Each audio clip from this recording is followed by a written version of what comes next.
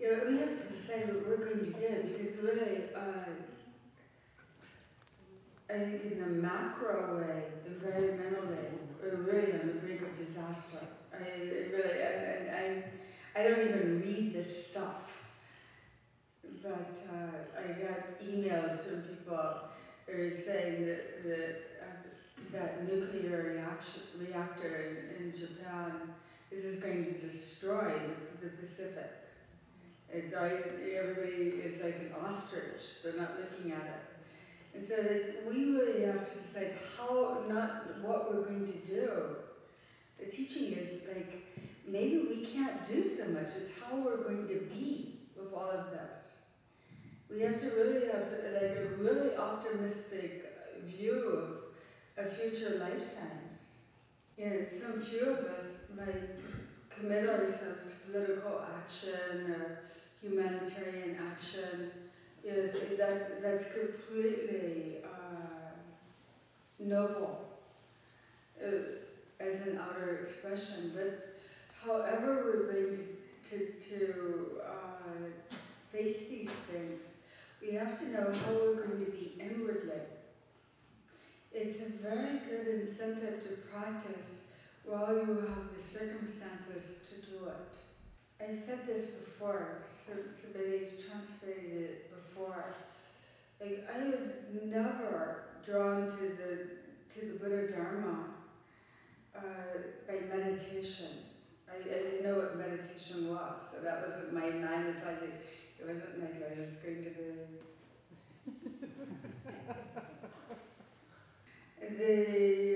What drew me to the Buddha Dharma was the ideal of the bodhisattva, the enlightened warrior, that no matter what the circumstances are, the darkest prison, the most pervasive famine, the environmental catastrophe, then that person knows what to do with the mind.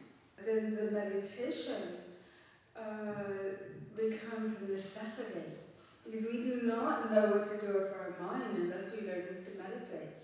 So then belatedly, reluctantly, with hesitation and failing, then, I try to meditate so I know what to do with my mind if, I die. Because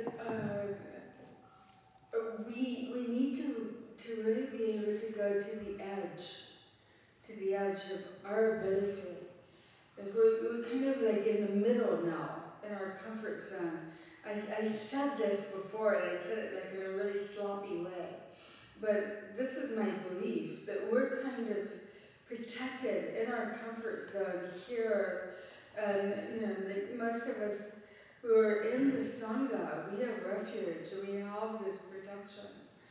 But we need to be willing to go out there as well, to the edge, to where we can really see how we are, whether we're warriors or whether we're cowards, whether we really believe in illusion or whether we just are trying to protect our mirage. Really, you have to do what strengthens your character. All of us have certain qualities. As a group, there's an interdependence of qualities. We rely on each other. We rely, at least I do, on qualities that I don't have. I rely on the interdependence of qualities of others. It's kind of humbling to do that, but it's really true. How to say this? You need to look at your own qualities. You have qualities. They're really your legacy that you've left yourself from previous life. This is what Zenshu Khyentse's poem is about.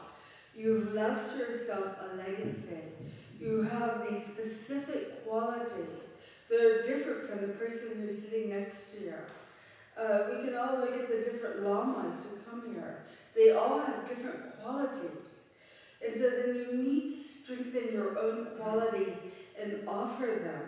You really need to make sure you have confidence in your qualities. It might be just one quality, but to have that confidence and say, okay, when everything becomes really difficult, at least I can offer this, then, that's a confidence. We're told again and again, to read the biographies of the great masters for inspiration.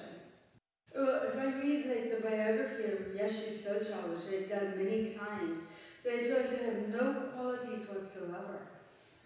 Zero. It's an embarrassment.